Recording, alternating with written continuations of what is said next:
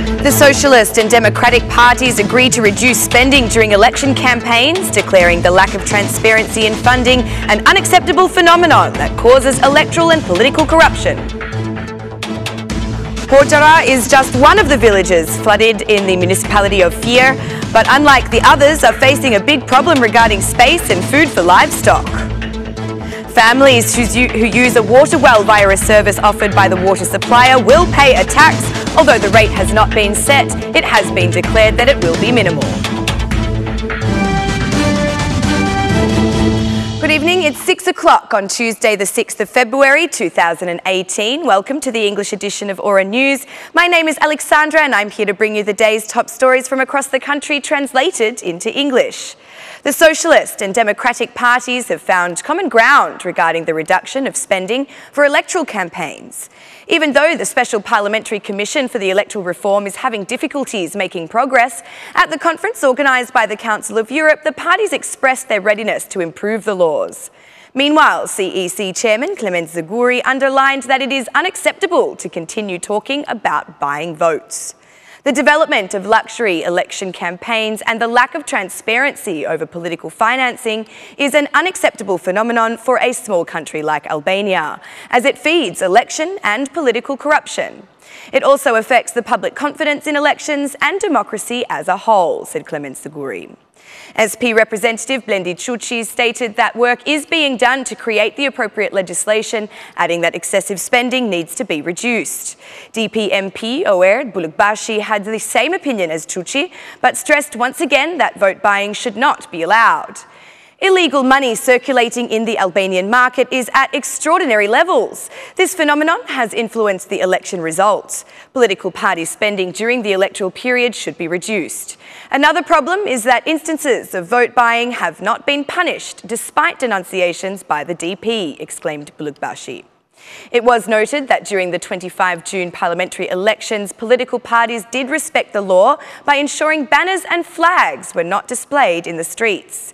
The reports denounce violations in regards to the transparency of spending.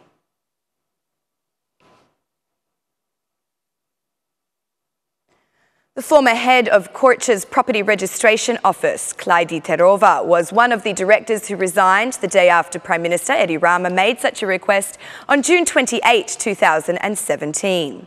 Following his initial call for the directors to step down, the Prime Minister then entrusted the Ministry of Justice, at that time led by Gazmen Bardi, to conduct investigations to verify the conduct by the directors during their time in charge of their offices.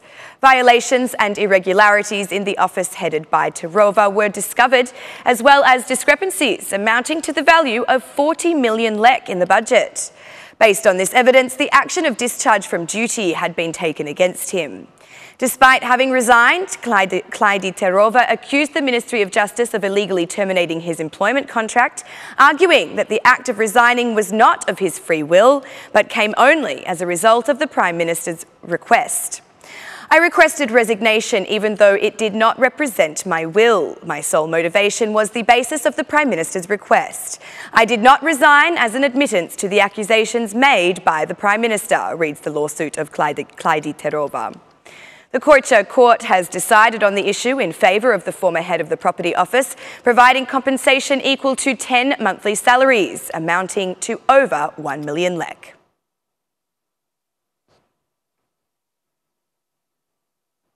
Organisations working with vulnerable groups require that the procedures to benefit from social housing be simplified. In the Parliamentary Committee on Social Issues, where legal changes are discussed, interest groups think that there should be fewer documents for beneficiaries since the poor and homeless are identified by the respective municipalities.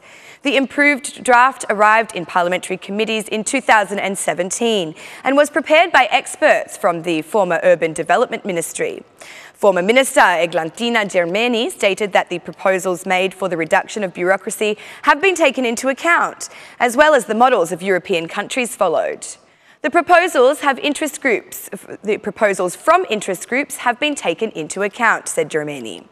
The draft decision helps the homeless, the poor and families affected by natural disasters through 6 support programs, including social housing, soft loans and temporary housing constructions. There are 35,000 families in need in our country who have applied to benefit from the housing program. Tirana is in at the top of the list with a total of 13,000.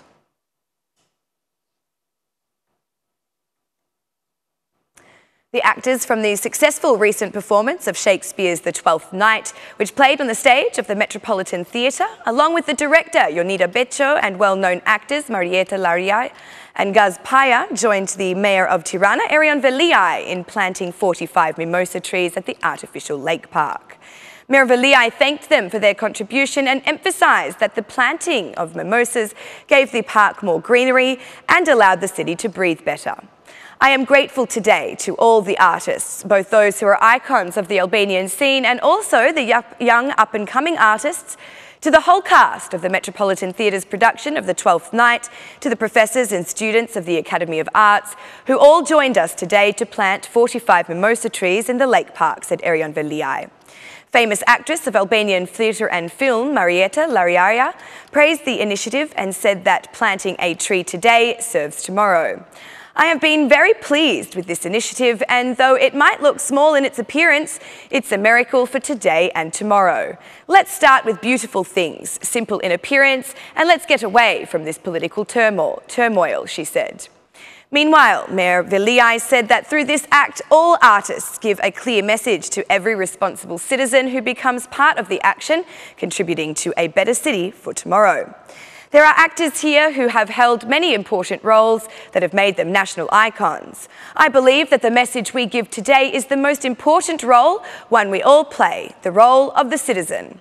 When we all behave like professionals, as citizens who feel, understand, engage and take responsibility for even small things like planting a tree, we send a fantastic message during these troubled times, said Erion Veliai. Comedian Gazman Paya emphasised that there is no better thing for the future of the city than planting a tree. There is no greater pleasure than waking up in the morning and the first task to complete is to plant a tree. We are enjoying the pleasure of the morning and the contribution we are giving with a tree, but this tree has more value than just for this morning and what we are doing now, said Paya.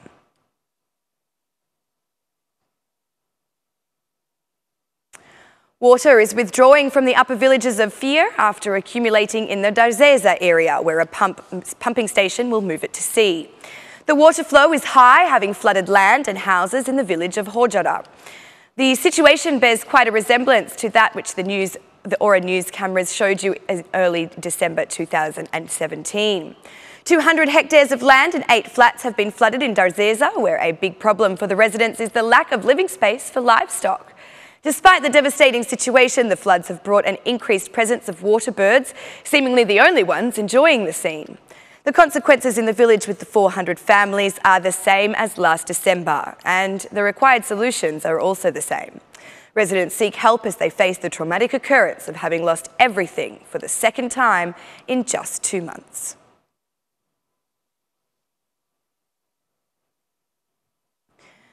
The government will impose a tax on families who use water from wells. During presentation of the draft law to the Production Activities Commission, Director of Water Policies and Resources, Arben Pambuku, said that there will be fees for consumers in cases where families receive the service from the water supplier. According to the government, the fees will be minimal and the aim is to formalise underground waters. Fees will be set for family wells where the water supplier provides the service, said Pambuku. The opposition demanded that families and farmers be exempt from the tax, but this was rejected by the majority.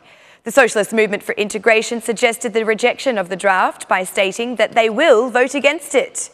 Edmond Panariti said that such a tax cannot be imposed on farmers when there are no investments in the water supply system. The SMI will not allow additional taxes for farmers, declared Panariti. Within 6 months of the law coming into force, entities that will use wells should be registered. If this deadline is not respected, they will have to pay fines ranging from 500,000 lek to 2 million lek.